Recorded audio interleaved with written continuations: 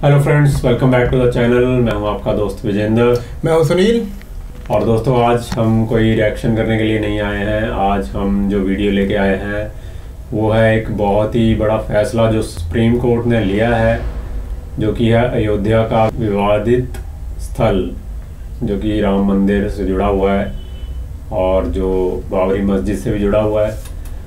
तो supreme court का फैसला आ गया कि अयोध्या में जो विवादित स्थल है वहाँ पे सिर्फ राम मंदिर ही बनेगा।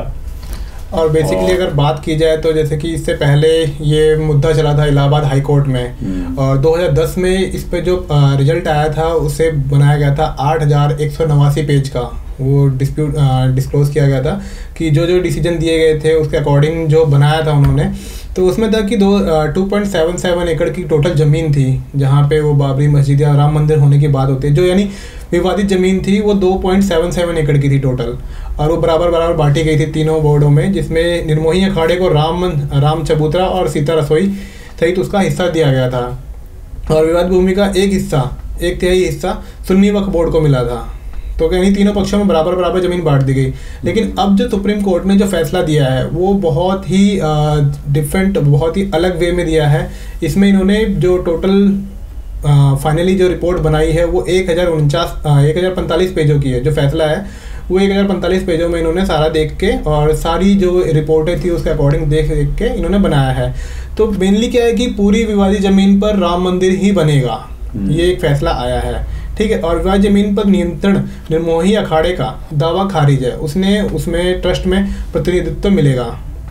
ठीक है। और साथ के साथ सुन्नी वक्फ बोर्ड के लिए एक नया फैसला आया है कि उन्हें 5 एकड़ जमीन यानी उसकी दोगुनी जमीन अयोध्या में ही दूसरी जगह दी जाएगी। यानी किसी के धर्म को ठेस ना पहुंचाते हुए उन्होंने ये कहा है कि भारत एक धर्मनिरपेक्ष राज्य है और इसमें एक धर्म को लेकर या दूसरे धर्म को लेकर हम बहुत बड़ा डिस्प्यूट नहीं कर सकते।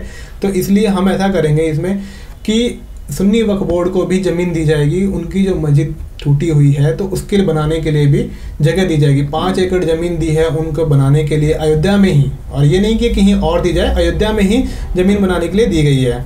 और बेसिकली जो इसका प्रावधान दिया गया है उसके लिए अयोध्या में ही ये यूपी गवर्नमेंट को सौंपा गया है कि आप उनको 5 एकड़ ज़मीन मुहैया कराएं। और बात आती है राम मंदिर को, तो राम मंदिर को बनाने के लिए केंद्र सरकार ने ट्रस्ट का निर्माण करा गया है। एक ट्रस्ट बनाई है, उस ट्रस्ट को उसकी रूपरेखा बनानी होगी मंदिर की, कि आपको ये मंदिर बना के तैयार करना है और इसकी जो रूपरेखा बनानी है वो 3 महीने में।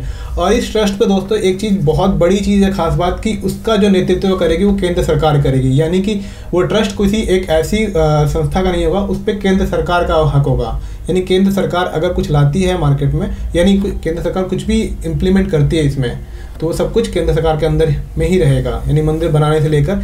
और जो ये विवाद था टोटल 134 साल पुराना है, और इस पे सुप्रीम कोर्ट ने फैसला दिया है। और अगर आप देखोगे तो इसकी जो चली सुनवाई 6 अगस्त से लेकर 16 अक्टूबर तक, यानी 40 दिन तक कंटिन्यूसली सुनवाई चली है इस पे, यानी एक भी दिन का गैप नहीं है और डेली इसकी सुनवाई चली है।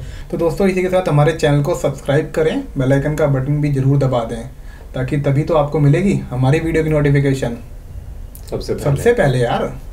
और लाइक करें वीडियो को ज़्यादा से ज़्यादा, और दोस्तों के साथ शेयर भी कर दें ये वीडियो। मिलते हैं अगले वीडियो में नए रिएक्शन के साथ। तब तक के लिए बाय बाय।